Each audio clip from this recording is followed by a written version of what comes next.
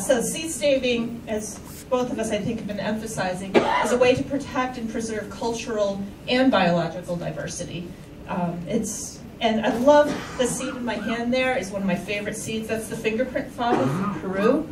And it's really beautiful. And this, I actually chose this because this seed has a memory of home.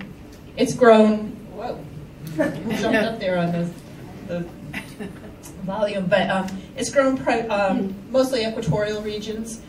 This particular strain is from Peru.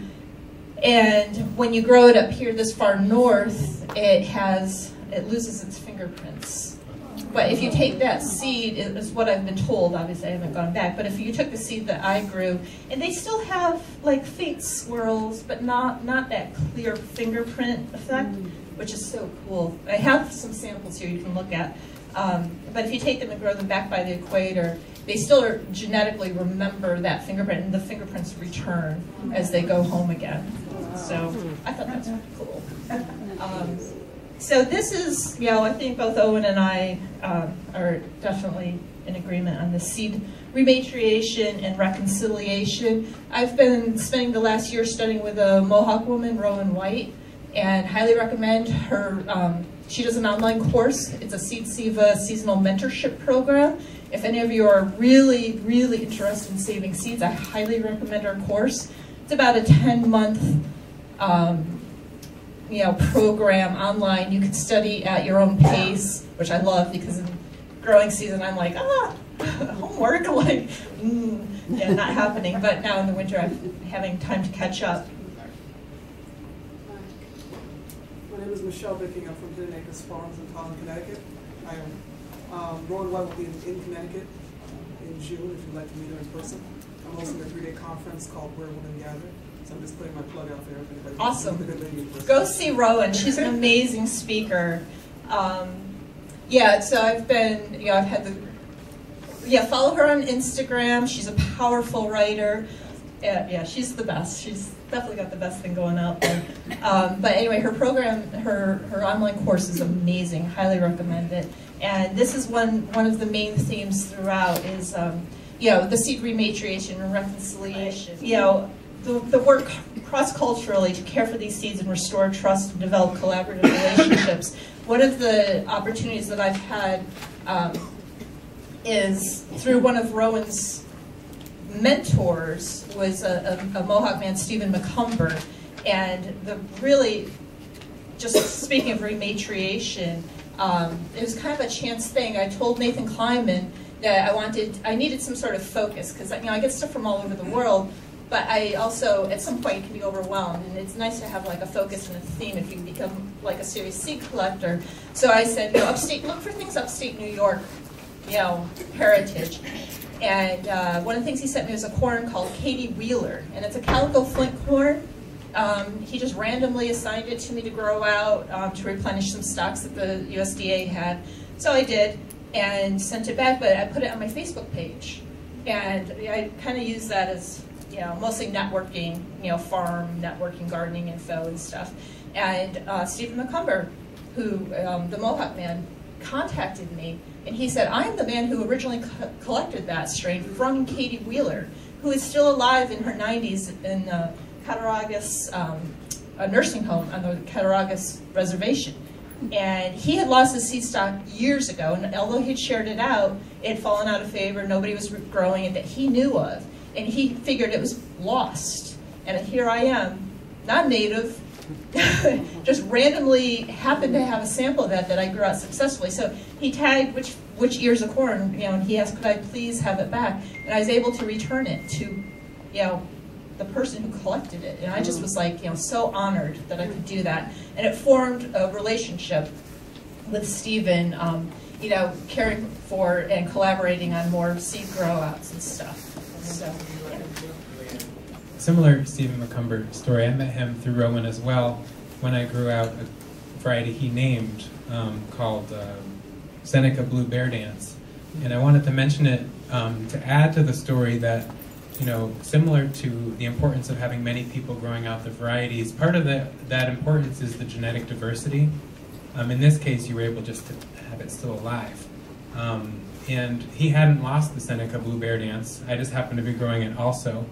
And we were able to do a three-way trade with Rowen and Stephen and my grow out, because when you're growing in small plots for seed saving, you kind of, the genetics start to, inbreed a little bit. And so to be able to then reconnect with people who are growing similar rare varieties that are important and swap, we each sent each other 100, 200 seeds to combine and then grow out, that means you have a much wider gene pool. And there's a big benefit to that as well. And if you're the one person growing this nearly extinct thing, it'd be great to find friends, regardless of whether you're Mohawk or not, to help you maintain the genetic diversity and vigor and strength of that population size.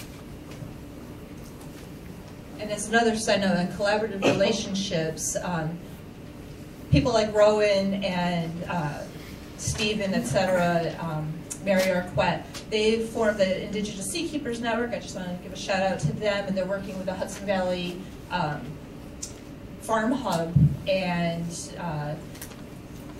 Ken Green from the Hudson Valley Seed Library, who is the founder of the Seed Libraries, as you guys have one that's, the direct result of Ken's work. And so they have formed the, what's the name of their farm? Blanking. But, and basically it's a project to rematriate. It's Seed Shed. It has a longer name, but online, Seed Shed will get you there if you search it. But anyway, Ken is now specializing in working with the Akwesasne specifically to rematriate some of the seeds. Ken and his crew and associated people with Hudson Valley are growing them out, and the Mohawk people are coming down and helping with the harvest. They help with the planting periodically, because up in the Akwesasne Reservation, it's not the greatest land that they have to grow, so this is some better ground, and so they're restoring. So it's a good example of collaborative relationships that can develop through seed keeping. And rematriation and reconciliation, because basically Ken's growing on land that was taken from the natives, and so it's a way of healing those cycles and helping restore relationships and working as allies. Another similar point is just how, because I'm thinking, okay, how can you take this concept and use it? And one great thing for me has been able to reconnect with friends, a couple of whom are in the room, to be able to send seeds that are in my collection that are about to expire, because seeds have a shelf life. And so Beth and Joe, and even my mom has helped as well, in their gardens, be able to send them, oh, my Mary Reynolds tomato is 10 years old, I need to grow it ASAP, or oh, the blue Shakamaxon bean is about to expire, maybe it's already dead, can you try to revive it?